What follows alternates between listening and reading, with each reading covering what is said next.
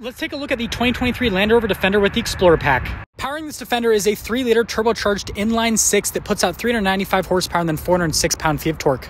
Now, the Explorer Pack itself gives you this cool hood decal, chunky fender flares, mud flaps, a snorkel, a rack on the roof, and this lockable storage. Now, this particular Defender has the 19-inch wheels and all-terrain tire package, as well as the satin film to give this a cool finish on the paint.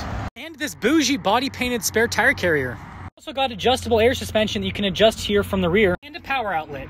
It also comes with these heated and cooled leather seats.